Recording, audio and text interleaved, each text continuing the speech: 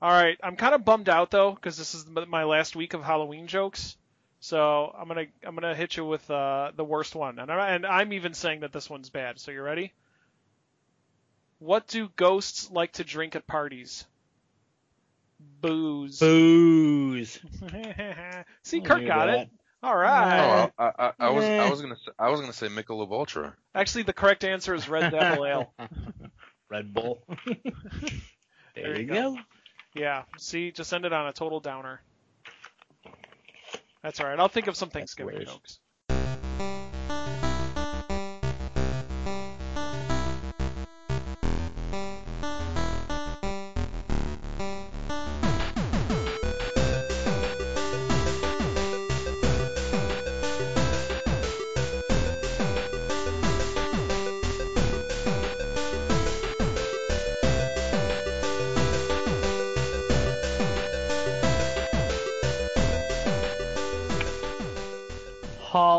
Hilarious. All right, everybody. Good evening, y'all. Welcome to the Controller Throwers podcast.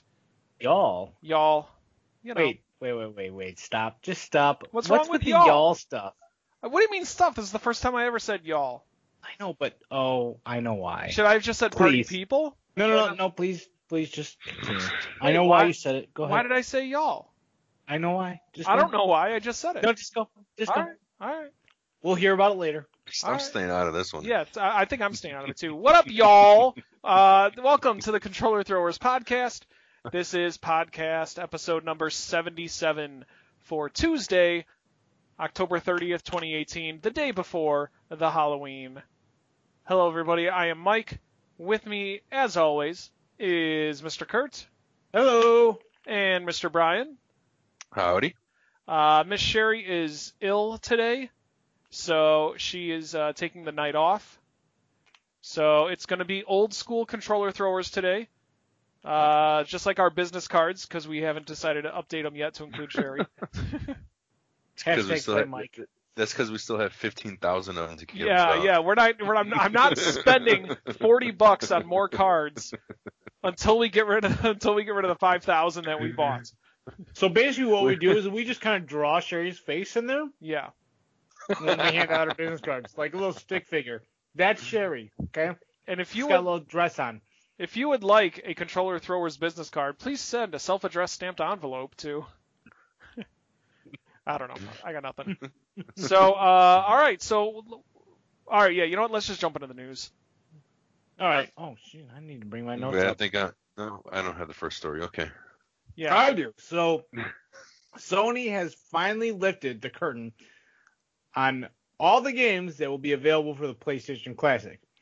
The initial announcement a few months back only had 5 games listed, but now we know everything that's going to come with.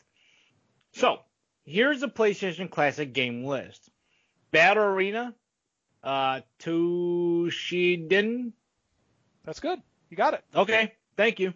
Cool Borders 2, Destruction Derby, Final Fantasy 7, Grand Theft Auto, yes.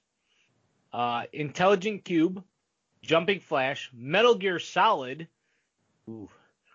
Mr. Driller, Oddworld, Abe's Odyssey, love that game. Rayman, love that game too. Resident Evil, Director's Cut, Revelations, Persona, Ridge Racer Type 4, Super Puzzle Fighter 2 Turbo, Siphon Filter, Tekken 3, Tom Clancy's Rainbow Six, Twisted Metal, Wild Arms. Wow, that's a list. The PlayStation Classic will also launch on December 3rd, which is also the same date that the original PlayStation launched back in 1994. The mini console, 45% smaller than the original PlayStation, will retail for a whopping price of $99.99. I'm waiting for Brian to jump in with, good Lord, that's a lot of money.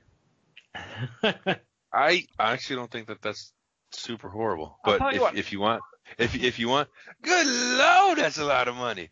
How about I give you $2.75 and you just let me play it for an hour? Let me just rent it.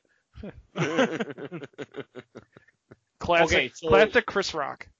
Right? Yep. Go ahead. So out of the games, if you're going like, okay, vanilla, never played them, never seen them before, heard about them.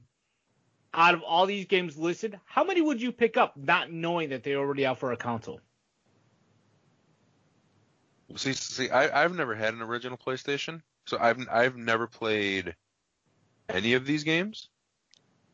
But just by what I've heard of the games alone, I would probably play Final Fantasy VII, the original Grand Theft Auto, Metal Gear Solid, obviously Resident Evil, and well, Twisted Metal I've actually heard of it and I've actually played, so I would play that one, and probably Rainbow Six. So what is that, 5? 6, I think, yeah. 6? So okay, so 6, or we'll just say 6. So 6, back in the day, they were probably like still $30-$40 games back then, right?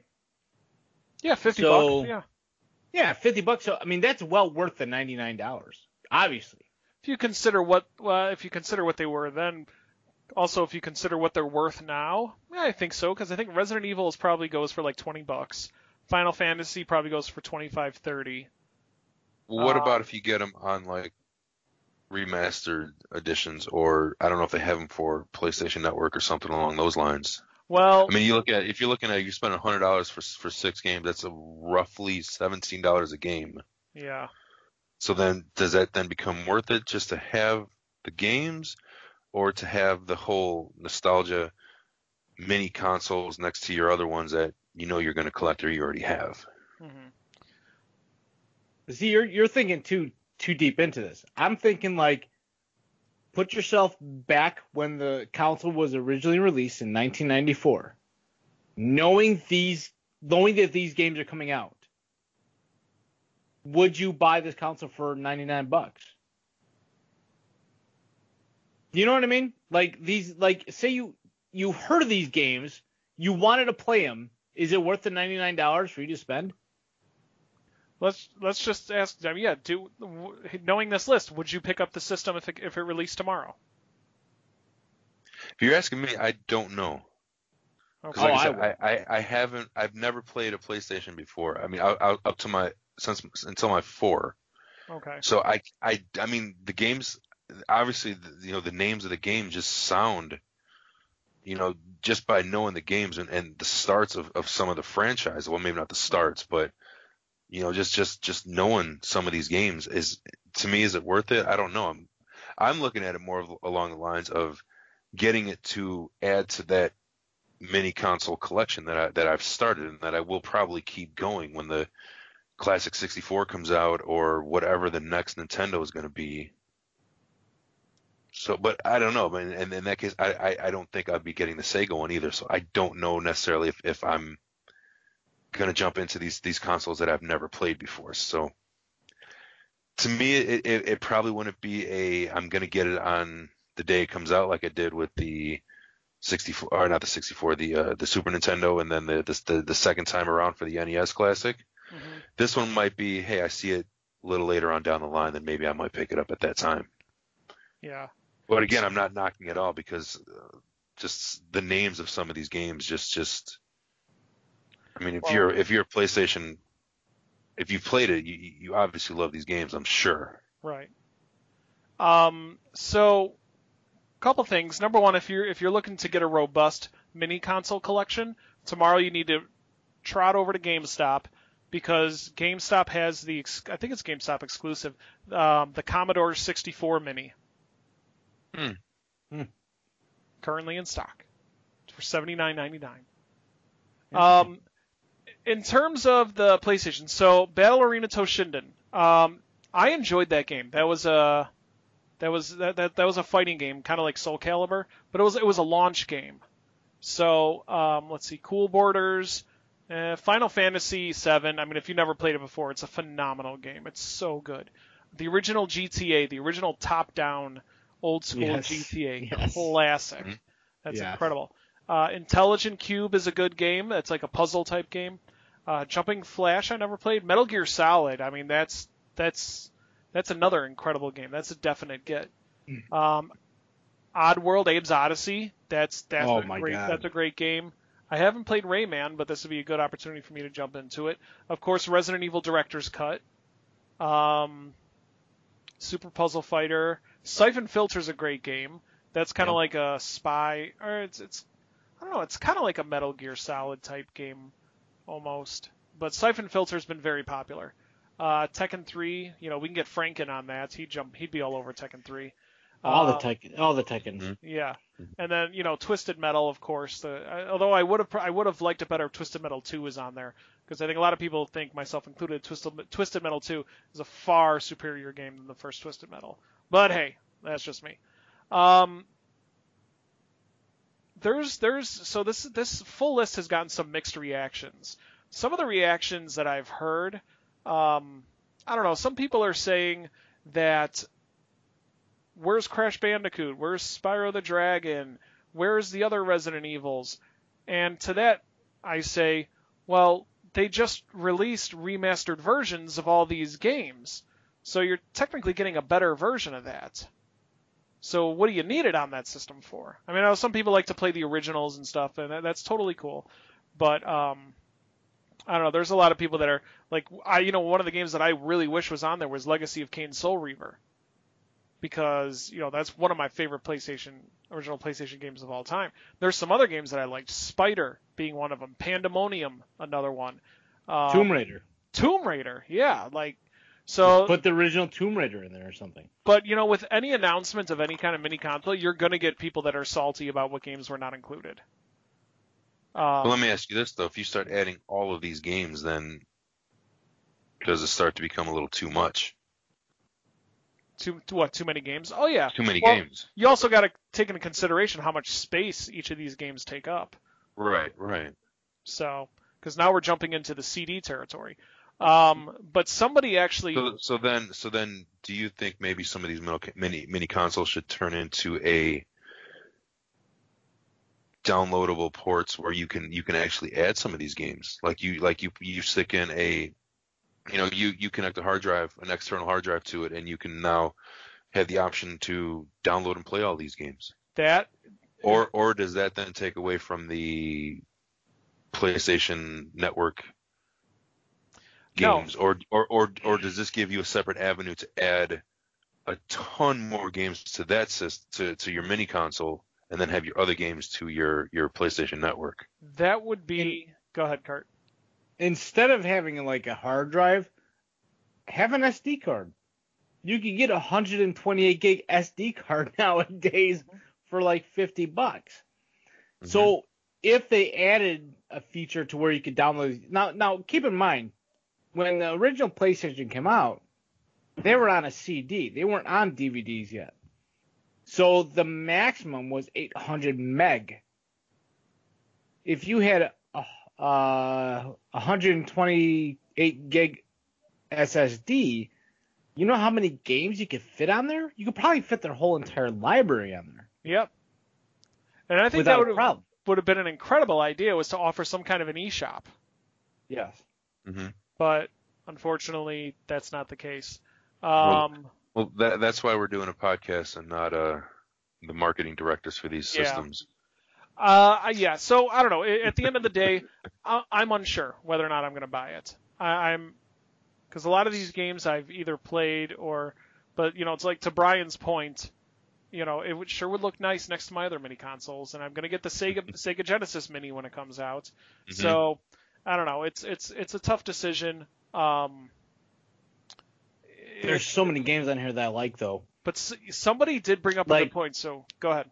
Like Cool Borders, Destruction Derby, the Final Fantasy, the Grand Theft Auto, Metal Gear, Oddworld, yep. Abe's Odyssey. That game, to me, I loved that game. Call me odd or weird or whatever. I loved that game. That game was an awesome game to me. Rayman, Resident Evil, Ridge Racer, like all these games, like even Siphon Filter, Tom Clancy's Rainbow Six. These were good games, to me. So I mean, I think for $100 I'd probably pick it up. Yeah, I did see a comment where somebody had pointed out that when the PlayStation first came out, 3D graphics were just beginning. That was in its infancy. So if you think of it, the PlayStation is kind of like the Atari of polygon graphics, of 3D graphics. That's why a lot of these games don't hold up like they used to. Like a lot of Atari games don't hold up like they used to. And I saw that and I was like, you know what? I'm like, dang, this guy's got a point. So you'd have to be that person that's chasing the nostalgia to buy it, I guess, right? Yep. So I'm still undecided. I'll wait and see. I don't know. Maybe I'll get it for Christmas or something. Same here, Mike. But speaking of games that we are going to be buying, or most of us are going to be buying, recently we have learned, like many other popular games, Fallout 76 will unfortunately feature microtransactions. Of course. However, though, Bethesda boss Pete Hines said not to worry. In an interview with GameSpot at PAX Australia, Hines advised that Bethesda will only be offering cosmetics to buy with real money, which will not affect your gameplay.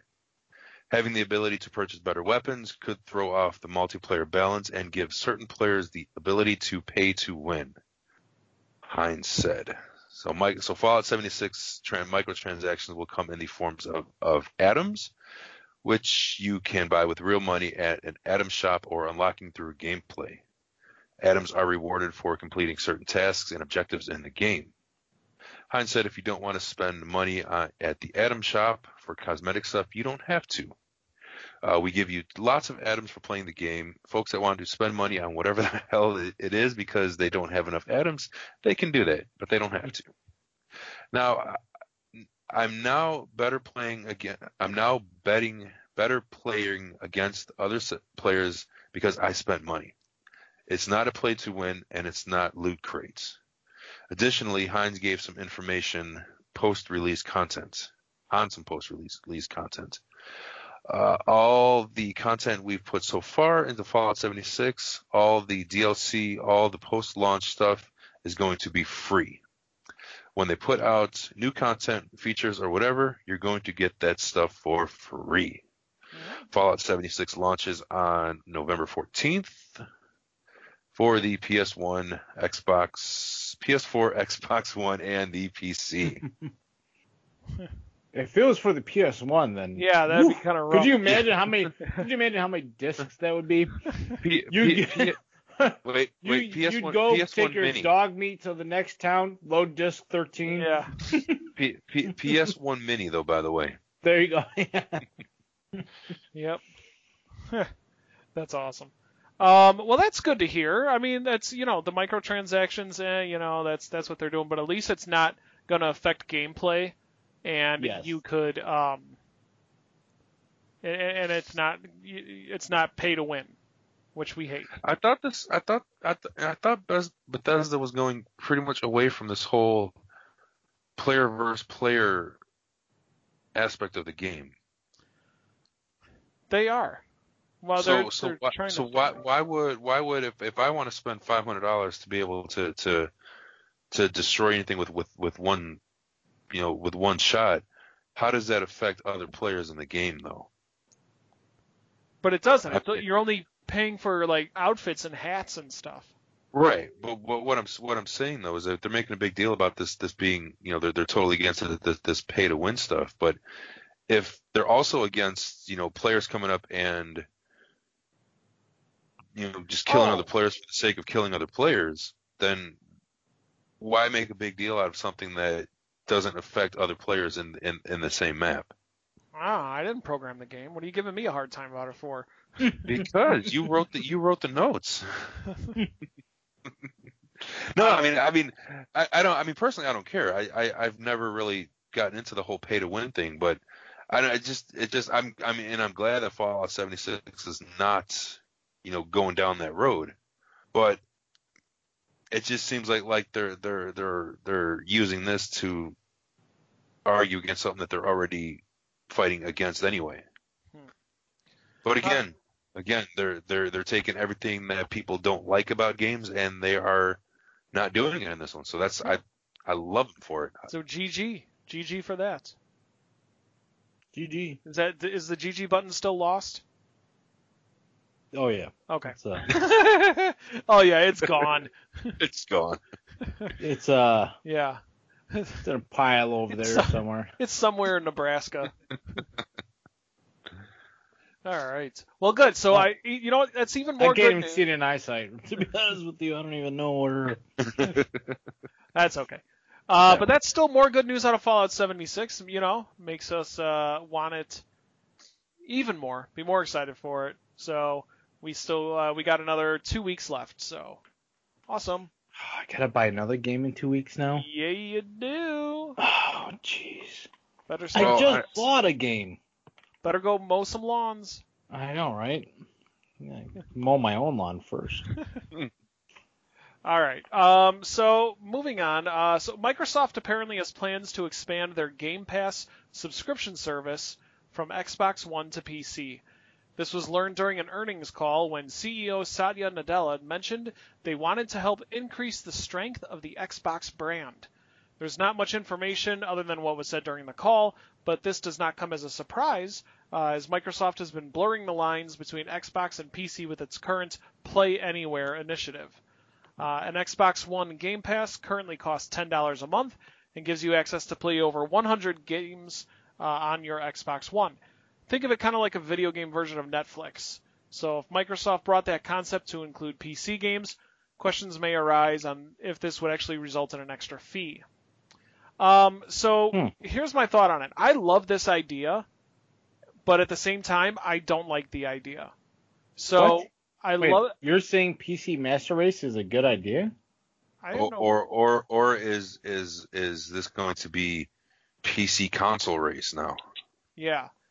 Because now then what is Xbox One or maybe even the Xbox 2? Right. Is it then now going to compete with PlayStation 5 or is it going to compete with PC? Right. Or is it trying to be both? Right. Yeah, and that's the point. That's the point that I'm making is that I as a non-Xbox owner, this makes me happy. I would love to have access to all these Xbox One games for $10 a month to play on my PC. However, for the Xbox model, they're kind of cannibalizing their own sales. Explain that. So for myself, I play all my games, play all the Xbox games I need on the PC. What do I need an Xbox for? But you're still buying the Xbox. I think the reason why they would, right? Well, you're just buying the $10 a month Game Pass. Yeah, you're right. The disconnect is couch system or desk system. So you're saying, oh, what would I want an Xbox for?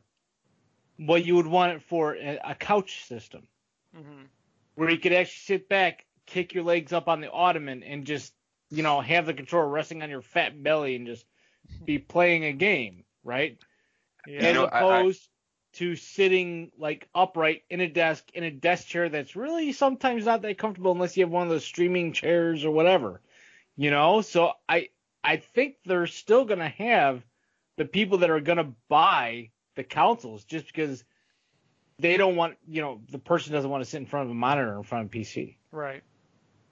Hey, how comfortable are those chairs you guys are sitting on? Oh my God, this one sucks. And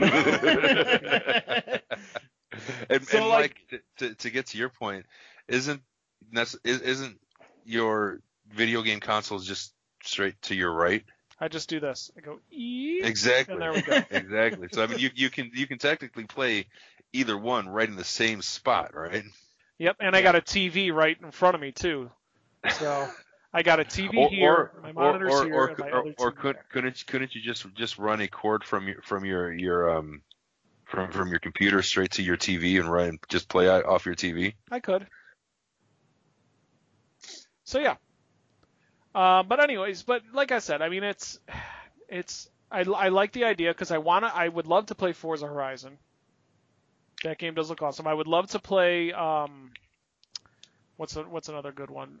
Man, now I just completely forgot the name of it. I don't know. It's I think made by the same people that made Alan Wake, I think. Quantum something. I don't know. So there's a lot of those Xbox games that I would love to play, but I don't have an Xbox. This would make me spend that money to get the monthly pass so that I don't have to buy an Xbox. I could free up an HDMI port on my TV. So I don't know. So we'll see. Hopefully this won't bite them, and it'll make them more successful, because a successful Microsoft means more competition for Sony, means better games and better systems. So, all right, and now all that stuff, all the good stuff. Mm-hmm. And okay, so for our last bit of news, it's time for my favorite time of the month, our NPD top 10 games for September 2018. So. And the reason why Sherry's not here today. Yes. Yeah, that's why air quotes, she's sick. Sick of doing NPD. Yes. So yep, she probably read the notes and said, woo woo woo woo woo woo woo. I'm out of here. Just did a crab scuttle out of the room. Yep. Nice. All right, so normally what we do is we spend probably a good 20 minutes agonizing 20 minutes, by the way. Good agonizing 20 minutes trying to figure out what's on the list. So we're just and what place they're on, but we're just gonna blast through this. This is a bummer this week around, because I actually mean, obviously I'm pretty good at this game anyway, but I think I have win every this month. whole entire list. Yeah. So all right, win every month, and we hate you for it. Okay, so just So we'll just. So let's just rock through this. Kurt, you want to go first? Wait.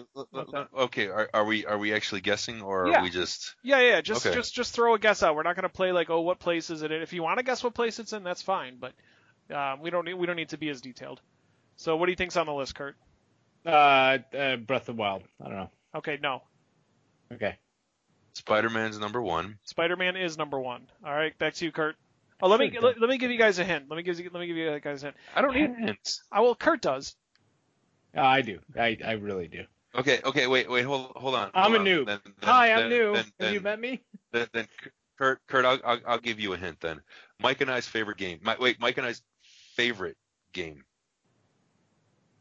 We talked about it an awful lot. Destiny. 2. Oh, Destiny you got a hold 2? of the list? What? You got a hold of the list? No, I don't have the list. I just, like I said, I know what these games are this month. Holy cow! Yeah, Destiny 2 is on the list. It crept back up to the top 10. And guess what number it is, Kurt? 8. It's number 8. Yay! Yeah, he finally gets a number 8, and it doesn't count. Kurt's finally winning, and it doesn't count. Let me say this: half the games on the list are sports games. So Madden 19 is number 3. It's on the list, but it's not number 3. Okay. Some sort of hockey game, and I want to say number 5. Okay, NHL 19 is on the list. It's not number 5. NBA 2K19 is number 3. Close. It's number 2. Okay. Oh. Is that all the sports games? I think I might have one more. But... MLB The Show? Nope. One more sports game. FIFA 19. Nope. Number 9. Oh yeah. FIFA 19 is on there, but it's not number 9. Sorry, there's one more sports game after that. Oh. What other sports are there? I mentioned it earlier. I mentioned it briefly earlier. Lee Carvello's putting challenge? Yep. Yes. May I suggest putter? I just talked about it earlier during our Xbox discussion. Oh crap! I don't remember what you said. I ignore you. If I actually pay attention to what Mike was saying. You actually pay attention to what Mike is saying. Wow, I learned a lot today. I learned a lot. Join us next week with all new co-hosts. Forza Horizon. Yeah, I would say probably. But this, I guess that's a. Yeah. All right. Race. I guess Forza would be a sports game, but I would think that more of a racing game. No, racing is a sport. Yeah, it is, but I mean, like when you look at like genres of games, it would go into the racing game. You walk 55 in Chicago. You know racing's a sport. Yeah. Hell yeah. Pash wants to know, is wrestling a sport? Yeah, wrestling absolutely is a sport. It's sports entertainment. All right. I thought it was just some guys rolling around in tight pants. No, you're thinking of the new Queen movie that's coming out. Okay. So anyway, good night, everybody. All right, let me go through the list. So number 1, Marvel Spider-Man. I still had some more. Oh, you got another guess? Okay, throw another guess out there. Black Ops 4 is number 2. No, it's not. Is it I on the want to list at say least? Grand Theft No, it's not on Auto the 5 is still up there because of the hype of, Horseface. Yeah, no, Grand Theft Auto is knocked off the list. Wow. So Yep. that's twice in 2 years. Yep. Nice. Twice in 2 years it's been knocked off the list. All right, any other guesses? So McGuesserton? Black Ops 4 was not on the list? No. What about... It came out in October. This is for September. Oh, okay, you're right. Sorry about that. What about Assassin's Creed? Yep, it's on the list. Number 5? Nope. Okay. Any more guesses? No. Any more comments from the peanut gallery? All right, we're Nope, good? Good. All right, sounds good. So number 1 was Spider-Man. Wait, I got one more. Yeah, you take that comment and you could stuff it Okay, in a number fact, 1, mister. Spider-Man. Number 1, Spider-Man. Now who's back? Number 2, NBA 2K19. Number 3, Assassin's Creed Odyssey. Number 4, FIFA 19. Number 5, Shadow of the Tomb Raider. Number 6, Madden 19. Number 7, Forza Horizon 4. Number 8, Destiny 2. Number 9, Super Mario Party. Oh, wow. And number 10, NHL 19. So a lot of surprises on this list for September for NPD. A lot of games we weren't expecting. That's a crazy amount of sports games that are on that list. I know, Yep. It is, right? Like totes, right? Totes my goats. Yeah, so true. All right, well, good. That's our NPD, so those are the top games. Join us next month when we tell you all the wonderful top 10 games that came out for October. Any guesses as to what's number 1? Red Dead Redemption 2. Okay. I'm just guessing it right No, now. I'm not saying that's a good guess. I'm gonna go back to Grand Theft Auto. It's been good. Jumps back up to number 1. Yeah. The original. Because they played it and they're like, nah, I'm going to go buy Grand Theft Auto again. I wouldn't be surprised. Oh, well. That would be hilarious. All right, so that's our news for the week. Brian, what's Yes, coming sir. out? What video games can we look to pick up this week? Well, we can look to pick up Mutant Football League, the Destiny edition, for the PS4, Xbox One, and the Switch. 8 to Glory, which is for the PS4 and the Xbox One. Call of Cthulhu? I put the phonetic in there. And I was close. Yeah. Cthulhu. Cthulhu. Isn't that There's going to be a lot of goth people that are angry with you right now. Isn't that also a Metallica song? You can send all your angry letters to thecontrollerthrowers@gmail.com. Bring it. Okay. Okay, I will also ask, though, isn't that a Metallica song? I don't From Ride the know. Lightning. Sure, why not? PS1, ask for the PS4 and the Xbox One. Harry Potter collection for the Xbox One and the Switch. Kingdom Hearts, the story so far for the PS4. Diablo 3, the Eternal collection for the Switch. The Escapist 2 for the Switch. All right. So let's see. Dude, Not a gotta whole lot. buy the Lego Harry Potter for the wife. She would, freak out about that. Yeah. The original, just all 7 games, I think it was. No, I don't know if it's all Yeah. 7 games or not. Either way, but yeah, the Lego Harry Potter. Diablo 3 I was considering, but I'm not going to get it if I don't have anyone to play it with. So, but it got great reviews. It's getting really, reviews are starting to hit. Hint, yeah. What else? Mutant League, or Mutant Football League. I never played the original, but I heard it's a lot of fun, and I could always go for a fun arcadey football game since they're not doing any more NFL Blitz games. I don't know. That's all that looks interesting to me on here. How about the both of you? Anything look interesting? I've never played Kingdom Hearts, but I hear it's supposed to be a good game. Like, there's been people that are like literally like messing themselves over that game. So I don't know. I've never played it. Kingdom Hearts has a strong following, especially if you're a Disney person, because it's basically like the Disney version of the Avengers, where you visit all these different Disney worlds with all the characters from all the Disney movies. Interesting. Yeah. I don't know. Brian? Yeah, no. Nothing? Nothing for me. Okay. No, I'm done. No. I'm out. No. Pass. No. Pass. I'm good. All right.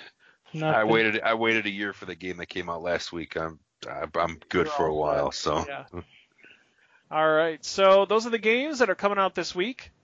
So let us jump right into our Retrospective, our last Retrospective. So this is our part of the show where one of the controller throwers is assigned a retro game.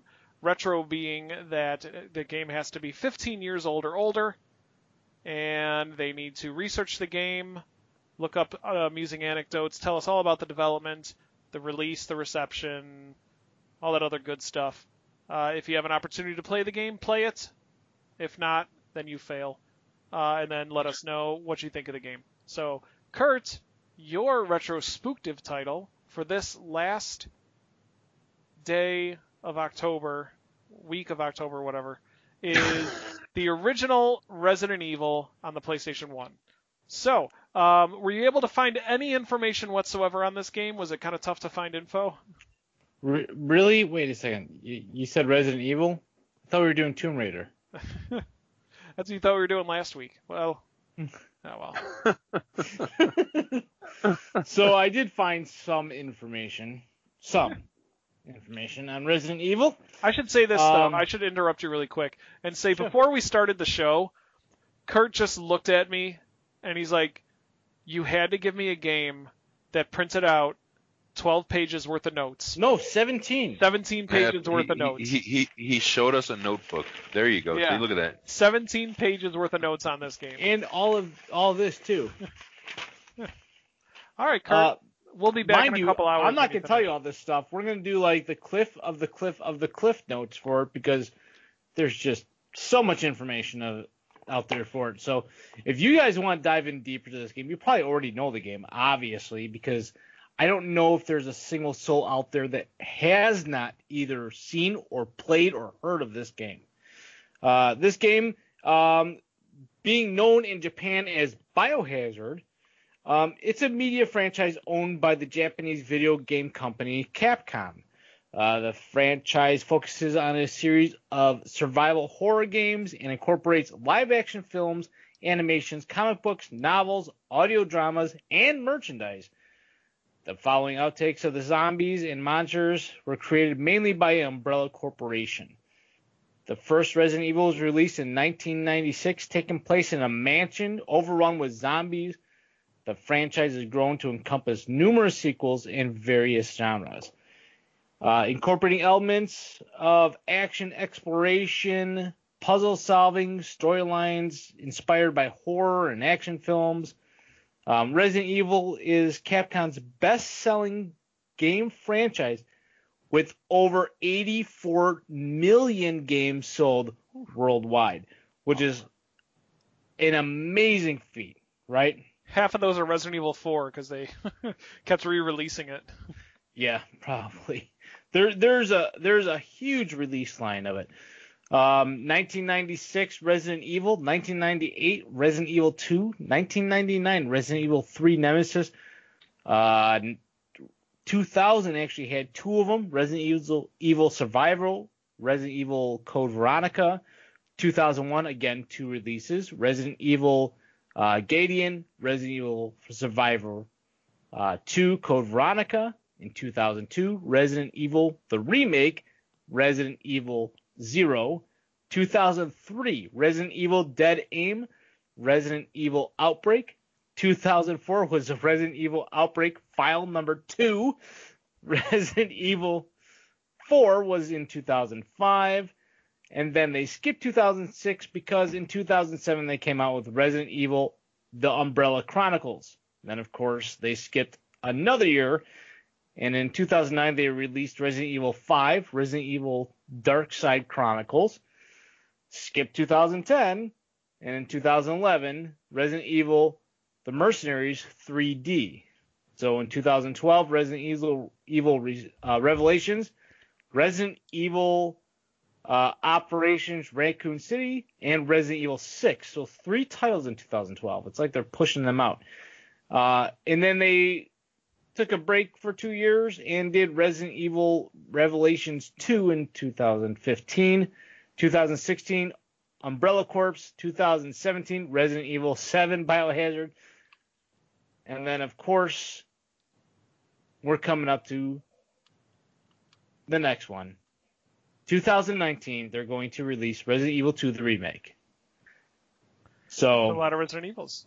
It is a lot of Resident Evil. I don't even know, what is that, 16, 20, 32? How many of that? I mean, that's a lot of Resident Evils. So to go and do the backstory and all those would just be unbelievable.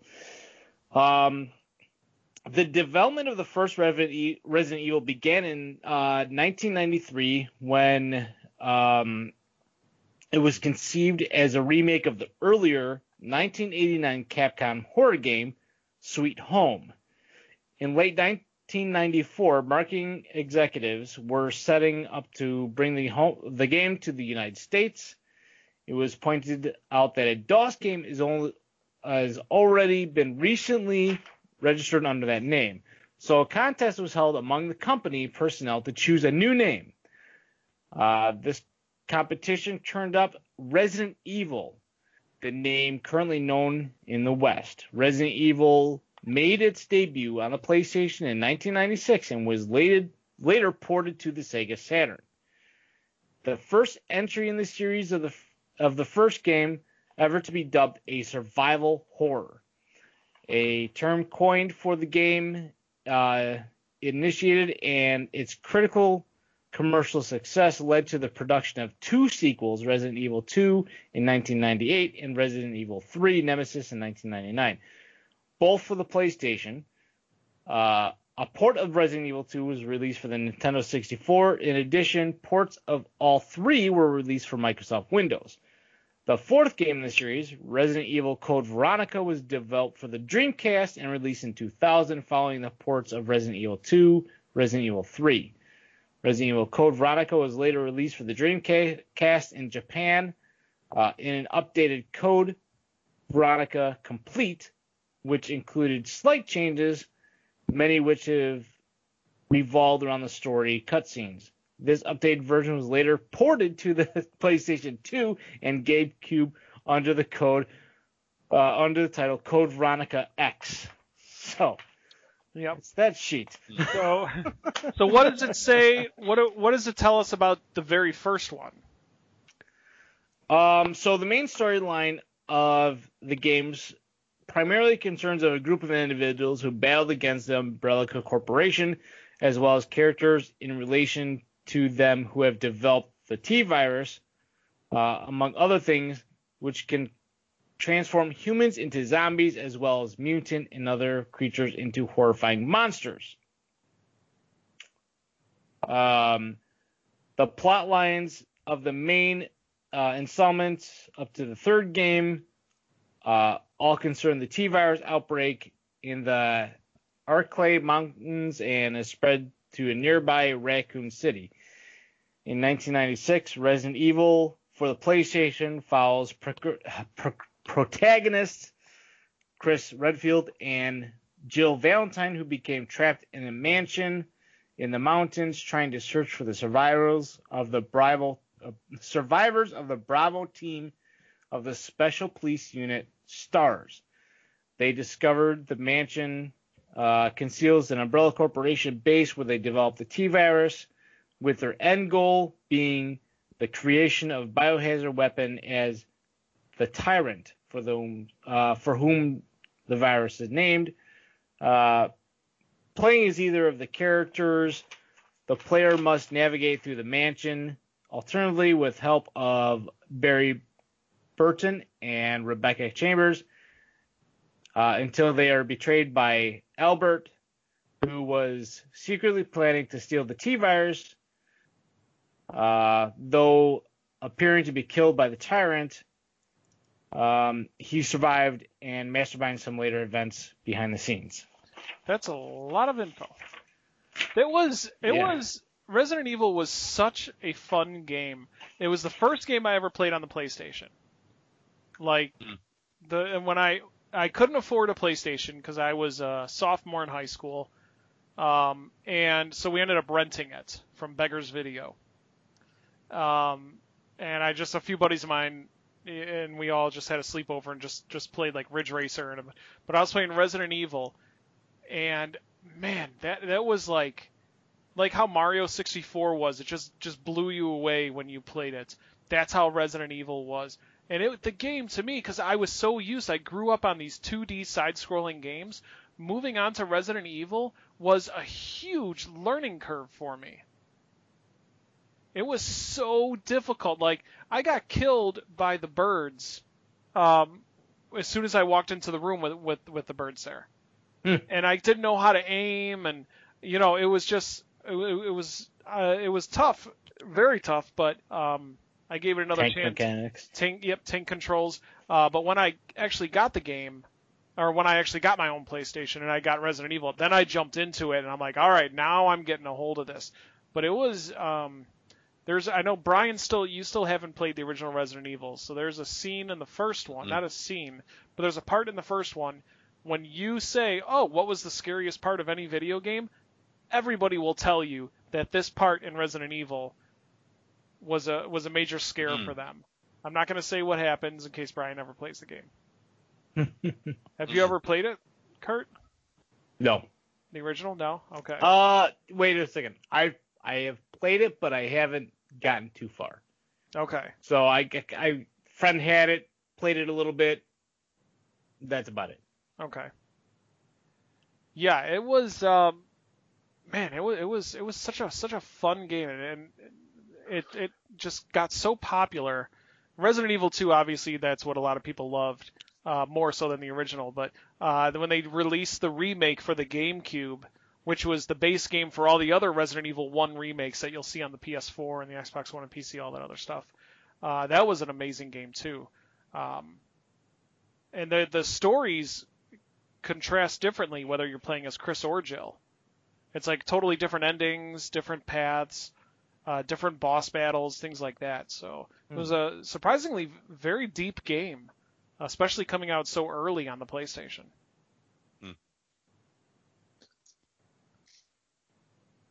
So, excellent. Yeah. Any other interesting factoids? You've got about another 38 pages to sift through. I do. I have a bunch of stuff. What do you want to know? How did it sell? You said it sold over 84 million copies? Yeah, 84 million copies. As far as the scores, Resident Evil, the game ranks was 87%. As far as the rankings on that one, Resident Evil Remake was 90%, and it just climbs from there. Yeah. I mean, I think their highest ranking was Resident Evil 4, obviously, for 96% was the rankings on that. So, I mean, that's just huge. Yeah. So they definitely had some awesome stuff. All right. Sounds good. Well, thank you very much, Kurt. So, Brian, you're next. You're going to spin the wheel. And it's no longer retrospective. It's back to our retrospective. So you're going to go ahead and we'll go ahead and spin the wheel. How many clicks do you want to spin it between 1 and 10? 37. I'll give you 2. 7. Okay. So here we go. Let's find out what game Brian gets to tell us all about next week.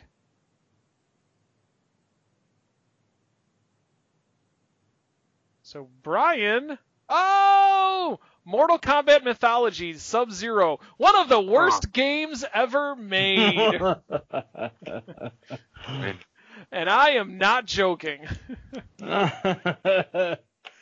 And coming from someone who who never picked played that a one? Mortal Kombat Who game. picked that one? Because it wasn't me. I picked it. Did you? Yep. Wow. Yep. Mortal Kombat Mythology, Sub-Zero. Oh, man, are you going to have fun with that? I'm sorry, man. Hashtag blame Mike. Yep. But that's still, it's still, you'll have fun with it. So, yeah, Vash You says. see the enthusiasm in his face. Yeah, you can see how enthusiastic. He's probably. Are you looking it up right now just to see? That's all right. So, yeah, Vash. Yeah, said, I am kind of. You looking it up? Looking up some info on Yeah. it? All right. Yeah, Vash says you fight a giant snake for some reason. Yeah, there is a giant snake in Resident Evil, and I don't know why. It's just there. It's a boss. Everything's giant. So anyway, all right. So that's our retrospective. So let us get into what we've been playing. Who would like to go first? I'll go first. All right. So I played some more Rocket League. Wow. Still continuing. A while since you played that, huh? Yeah, well, I've been playing a lot lately because of the Halloween event where I could try to get all sorts of Halloween gear for my remote-controlled RC Pro-Am car. So I've been playing a lot of that. I've also I just actually it was just 2 games that I played. So I played Rocket League. I also took advantage of the Target buy 2 get 1 free deal. So I haven't played these yet, but I did pick up the Sega Genesis collection and NHL 18 for the PlayStation 4. So I figure if I'll get the Sega Genesis collection because then I'll be able to stream a lot of the retro stuff. Nice. So, and then the cool thing is when I got the Sega Genesis collection, when I opened up the box, it came with this little mini poster that has Golden Axe on one side, and on the other side, Streets of Rage. Nice. So I'm totally going to hang that up in my locker between 3rd and 4th period. That's hilarious. So the other game I played was a little game that released last Friday. You may not have heard of it. It's a game called Red Dead Redemption 2. Never heard of it.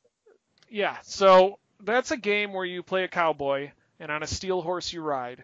Yeah, I know, that's bad. Well, see, that's like what you said, howdy, y'all. I figured that's why. Oh, that's where you thought. See, I wasn't smart enough for that. Red Dead Redemption and things. Yeah, no, I get it now. I'm sorry. I actually get it now. Yeah. So anyway, I played Red Dead Redemption 2, and that game it's a good game. I'm not 100% convinced that it's this amazing game that it was set out to be. And I know I'm going to be in the minority here, and a lot of people are going to be like, what are you talking about? It's the greatest game ever. We work for IGN. No. We work for IGN. So why are you not totally in love with this game? So the first thing is there is so much micromanagement in this game. Like, one of the things I feel is like, do you really have to shave? Is shaving really necessary? Is cutting your hair really necessary? Is taking a bath really necessary? Is brushing your horse really necessary? There's so many little things in the game that if you don't do, like if you eat too much, your stamina goes down. But if you don't eat enough, your stamina goes down. Or it's like, I just want to like run around and shoot bad guys and rob banks and do the missions. I don't want to have to worry, oh man, I didn't have my oatmeal this morning, and I didn't drink my Mountain Dew. Oh wait, they didn't have Mountain Dew back then? Okay, my bad. So that to me was kind of a turnoff. Like, I just want to get in there and I just want to play a game. I just want to play the game. I don't want to have to worry about all these other things. The other thing that really aggravates me about this game is the logic. So, and this has happened to me on more than one occasion, so it wasn't just a goof.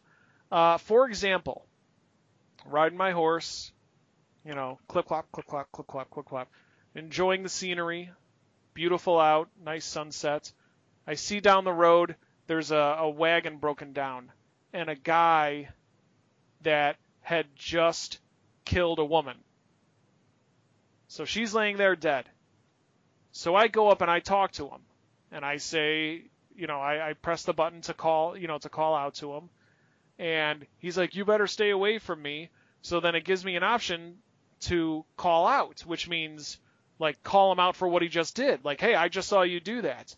So I say something to the guy. He pulls out a gun, shoots me twice. I shoot him and kill him, and then I get a bounty on my head for murder. I'm like, this dude just shot me twice, and I killed him. Now I'm wanted for murder? Like, where am I, Texas? It's just... And then another example. I ran into two... So when you play the game, there's a rival gang called the O'Donnells or something like that, or the O'Donnells or something like that. The Terry O'Donnell... O'Doyle's. Something like that. O'Doyle's. O'Doyle rules. O'Doyle rules. So, it's actually the O'Driscolls, but I have ended up calling them O'Doyle's, and every time I do see them, I do shout out O'Doyle rules. So actually, I will make that the name of the episode: O'Doyle rules. O'Doyle rules. So I ran. Oh, and by the way, I'm gonna pause you for a second. Okay. The reason why you hate the micromanagement is because you really hate simulator games. I don't mind simulator games. I just don't like having to figure out every little tiny little detail in order to make myself. But it's Red Dead Redemption plus Red Dead Redemption Simulator. It is, yeah. It's Horseface Simulator. And it's literally trying to be as realistic as possible. Yeah, you don't. And to be honest with you, no, you don't have to shave. That's not part of the. That's not really necessarily part of that doesn't really affect anything. But it said it would affect. It said it would affect the way people look at you if you're not clean shaven. That people will look at you as a bad person. They may look at you differently, but it's not. And now, like showering. I mean, what if you don't shower for a week? How are people at work going to look at you? But that's why it's a video game. That's why it's not real life. I get enough crap at work for not showering. All right, I don't need it in my video games too. So, anyways, another situation. I came across the O'Doyle boys. Two of them were robbing some guy, and I ran up and I stopped the robbery and I punched both of the O'Doyle boys and I knocked them both out. And then I looted them. So the guy's like, "Oh, thank you so much. Let me give you this pocket watch as a way to say thanks." And then the guy runs off. So then I loot the two guys that I just knocked out. No problem. And then I accidentally press the button and I pick one of them up, and then boom, I have another bounty on my hands.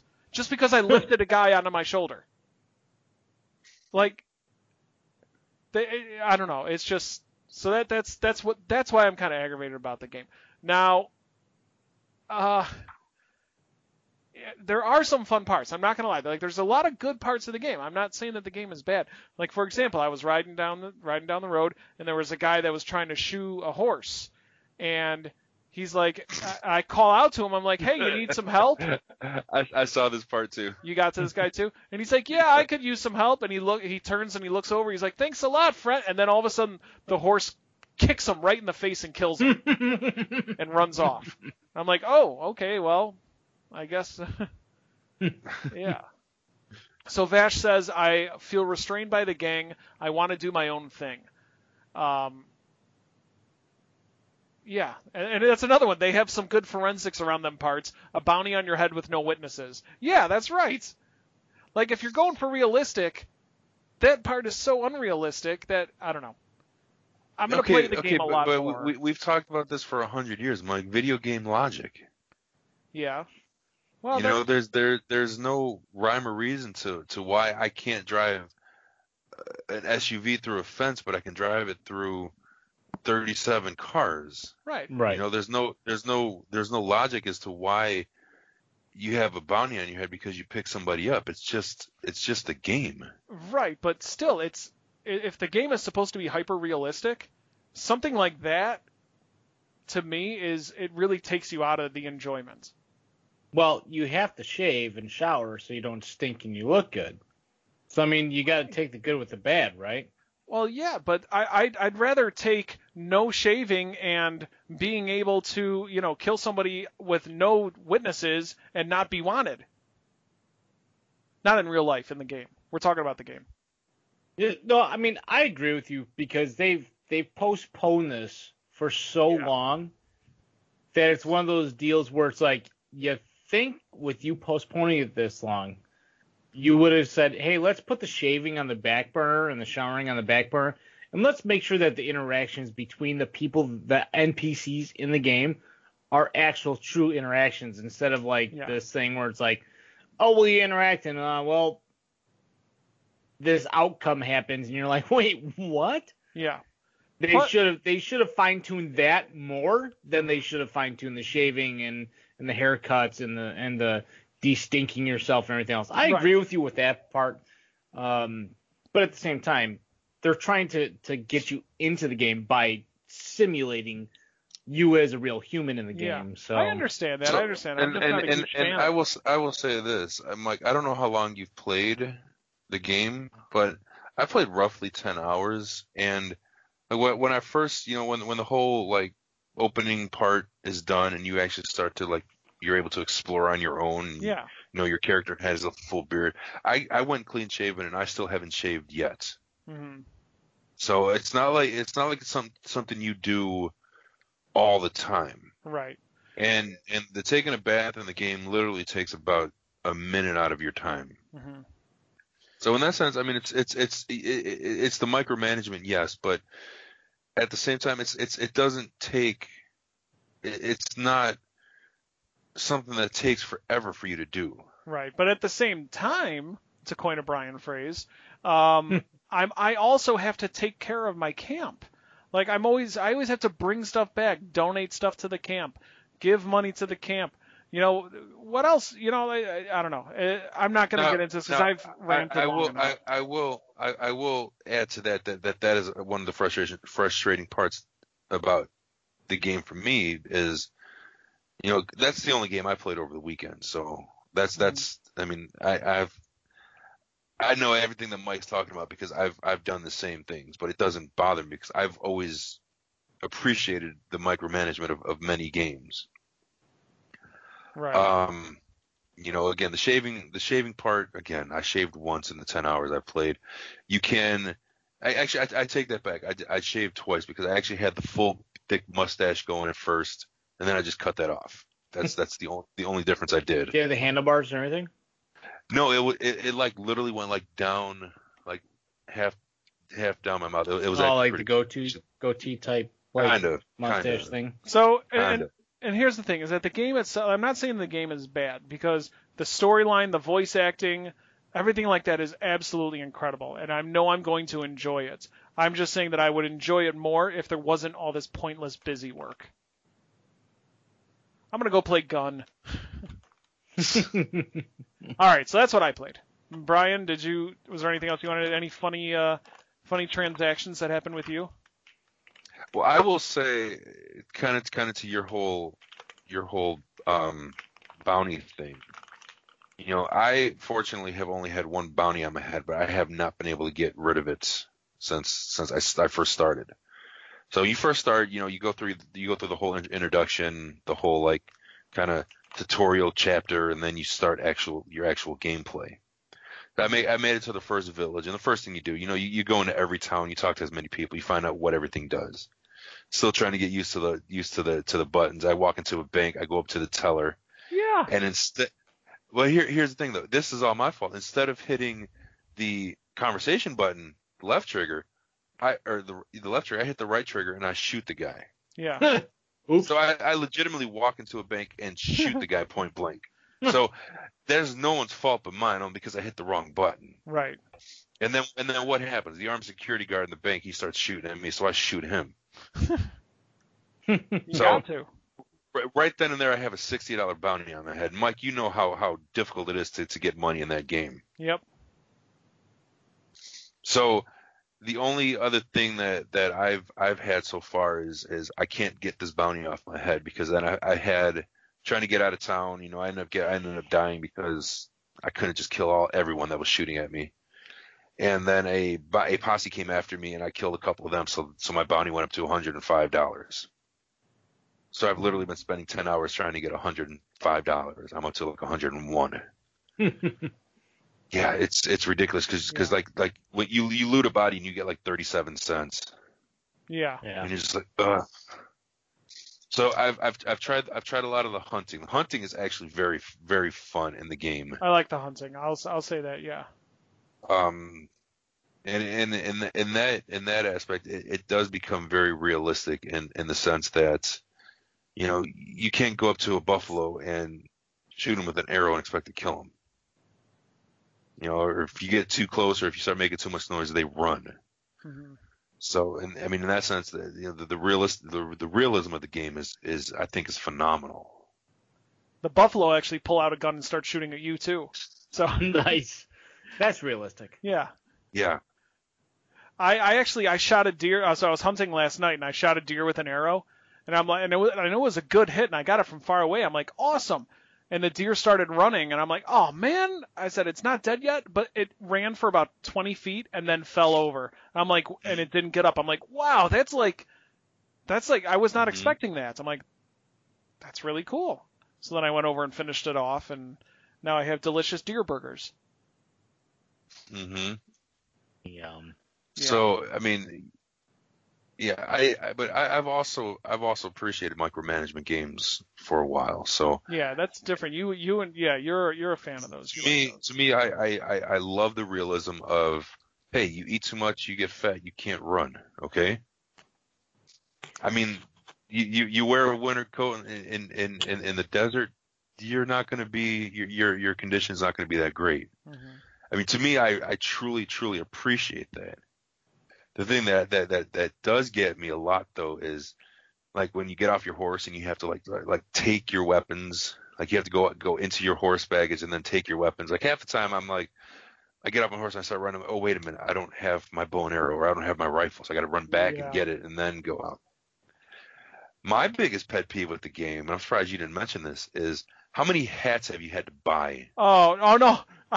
I lose my hat every single time I do something. Yep, I lose my hat every single time. Actually, I didn't have a hat for the longest time. Luckily, the guy that got kicked in the face by the horse, I just walked up to him and I took his hat and walked off. Like, you all right, buddy? So, well, you're not going to be needing this. New hats.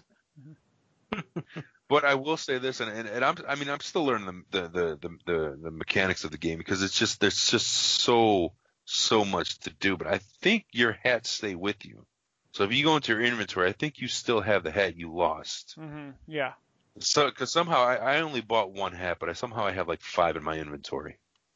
Yeah. So I mean, you go without one for a while, but at the same time, it's just like, you're a cowboy and you're like, I don't have my hat. It just doesn't seem this isn't right. Mm-hmm. Yeah, I'm not a cowboy without my hat. Vash, see, anyone find a half torso hang? Yes, I found that last night, and I was wondering what it was, but I didn't see the sign. So I have a feeling that's going to trigger some kind of a mission or something later on in the game. Mm-hmm. Yeah, I did see the half torso. That was pretty jacked up.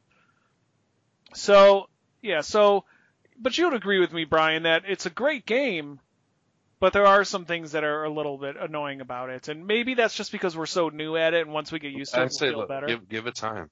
Time. I will say I do have two funny anecdotes about the game. I'll be quiet. So, when you have a bounty, you go back into town and people treat you very differently.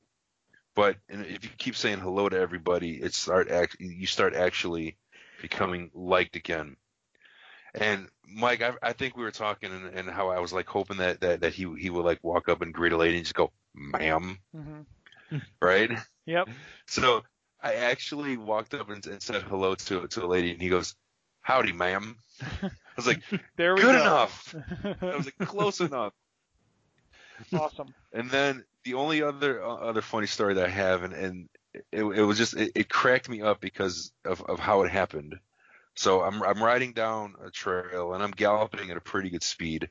I look over to somebody who's coming the opposite way in a horse and carriage, and I greet him. I say hello because I'm trying to get my bounty down so I don't get bounty hunters after me every 5 seconds. Yeah.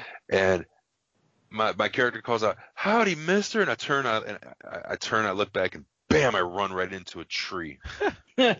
Horse falls down. I go flying, and I'm thinking, "Oh, great! I just killed my horse."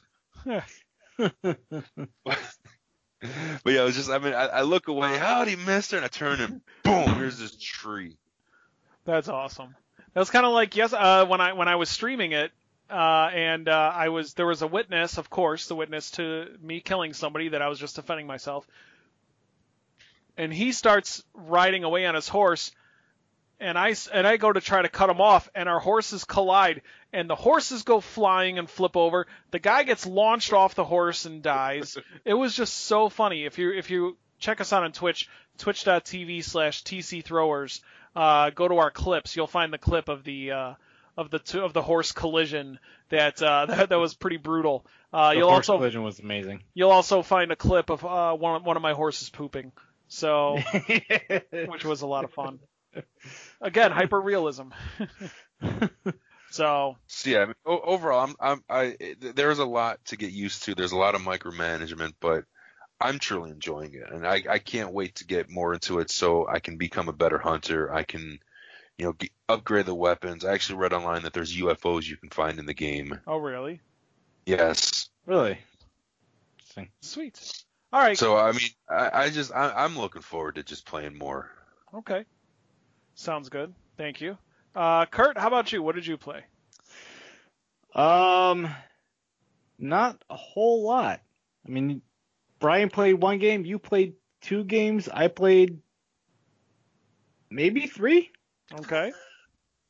So, I mean, we got that going for us. Yeah. I think I was the one who played the most games. I don't know if you want to say played necessarily. So I did Grand Theft Auto 4. I kind of tried to do Grand Theft Auto 3, but Grand Theft Auto 3 didn't really work that much. I guess I have to install some sort of mod or something that makes it work for the PC. So I started off with Grand Theft Auto 4. I'm going through the whole story mode of that. I streamed a little bit of that, me kind of messing around and doing stuff. Played a little bit of Minecraft, not a lot. I made a path. That was about it. I installed Red Dead Redemption 2. Yeah, that took a long time. So that took up probably about hour and a half of my life. So I didn't get to play it, but I installed it. So I do have it.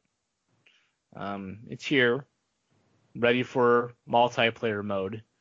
So you people that are talking about what you've encountered during gameplay, I'm waiting. I'm going to do it the opposite way. I'm going to wait until multiplayer comes out. I'm going to kick ass and chew bubblegum with chew tobacco. Yeah, right. With my broskies. Yep. And then once I had enough fun playtime with that, then I'll probably go through the story mode. So I'm going to go do the opposite that everybody else is doing, right? Sounds good. Everybody else has the game and they're like, oh, I'm going to play the hell out of this and everything else. No, I'm just going to sit back, relax. I'm going to do the multiplayer. And then when all the hype is down, I'm going to go through the story mode and kind of experience it on my own with my own thing because I'm hearing so many things. I'm trying to block it out. There's so many people streaming it right now because, well, that's what streamers do, right? They get a game and they stream it right away to get those viewers and get the view count and everything else. And I don't care. I want to play it and experience the game on my own. So I've been trying to avoid, except for, of course, supporting my buddy Mike over here. I'll watch him play it mainly because it's funny when the horse poops himself or he has horse collisions or something like that. I get a chuckle out of it, and that's why I watch him. So I installed it, didn't play it. It's sitting there chilling, waiting for me to fire it up. I played a little bit of Forza, or Forza, as some other people in the chat might want me to call it. I'm sorry, I'm still calling it Forza. I don't care what anybody says. I played a little bit of that. I streamed a little bit of it. I actually just recently got a streaming PC. So now I have a dedicated casting PC, which actually just does nothing but encoding and sends it out to the internet. And I have my tower for my gaming, and I have my consoles. So I have it set up to where now all that computer does stream, and everything else gameplay wise is separate from that. So I've been doing test streams periodically just to see video quality, how much it can handle. Right now I'm doing 30 frames a second at 1080. So it's holding really good right now. So I'm just trying to see where that threshold is. Of course, some people using their mobile devices and stuff like that won't be able to watch it. So I'm going to have to try to dial it back or something, because I think some people won't be able to watch my streams if I stream at 1080 30 or 1080 60. So I've been poking that around. And then I think that was it. I mean, I don't know what else I played. All I saw you play was GTA 4, so. Yeah, GTA 4, the Forza. I installed Red Dead. I played Minecraft, and yeah, I think that's it. I installed a bunch of games, but I didn't really play. Oh wait, no, I played Planet Coaster for a little bit. Oh, okay. So I did do that a little bit. So a couple more games. Nice. All right, thank you. All right, so that just about does it for this week's episode of the Controller Throwers podcast. Thanks everybody so much for hanging out with us in the chat. Now, just to let you know, we are on the social medias. You could find us on Facebook. We're at facebook.com/TCThrowers. You could also find us on Twitter. We are at TCThrowers. That's at T as in Tom, C as in Charlie, Throwers as in throwing things. You can also send us an email, thecontrollerthrowers@gmail.com. And you can find the podcast on iTunes, Google Play, and with our new partner in crime, the Gamerheads Podcast Network. You can find us on gamerheadspodcast.podbean.com. You'll not only be able to find the Controller Throwers podcast, but you can also find Gamerheads Podcast as well. So all of your gaming podcasty goodness all in one place. So, and if you want to watch the show, be sure to show up every Tuesday night at 8 o'clock Central Standard Time, where we broadcast the podcast live. Be sure to check us out while we stream. Be sure to check Kurt out while he streams, once he gets everything set up. And that's it. Is there anything I'm missing? That's all I got, right? Yeah, that's all I got. Yeah, I think so. Okay, sounds good. All right, so good. So for Brian and for Kurt, this is Mike saying, until next time, have some fun, play some games. We'll see you all next Tuesday. Have a wonderful evening, and we'll talk to you later. Have a good night, everybody. Good night. Bye. Good night. If you like video games, debates, and silly banter, you'll love Gamerheads Podcast. Outside of your store, because I do feel like your store knows its identity. I do. I think that you guys know what you are. No? Not always. Really? He sells fidget spinners. Well, Not anymore. I mean, for a while. But, Not I mean, anymore. Not You're that experimenting not with anymore. That's what I'm saying, though. You were just experimenting. Golf was made by a Japanese guy. Yeah. Yeah. Go Iwata. Yeah. The game. Yeah, not the sport. Yeah. Okay, I was like, huh. Well, speaking of Nintendo. Follow Gamerheads on Podbean at gamerheadspodcast.podbean.com.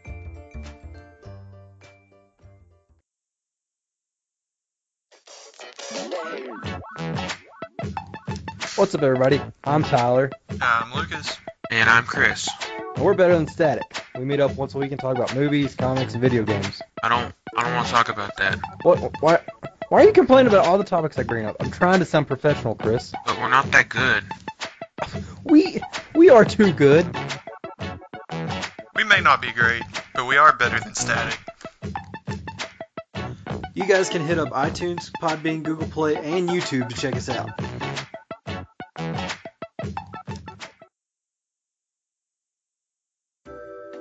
Hey, it's Carrington from Real Dudes Podcast, and with me I have some fantastic co-hosts. Guys, why don't you introduce yourselves? This is Andrew, coming to you from Lynchburg, Ohio. This is Cody, coming from you also from Ohio.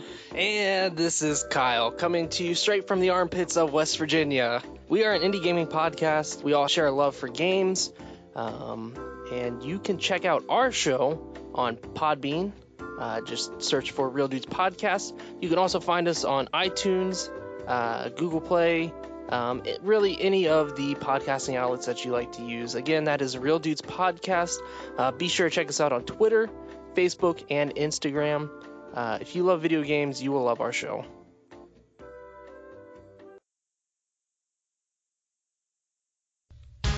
Have you ever been reading through a stack of comics and thought, hey, maybe I should see what this Arkham Asylum game is all about?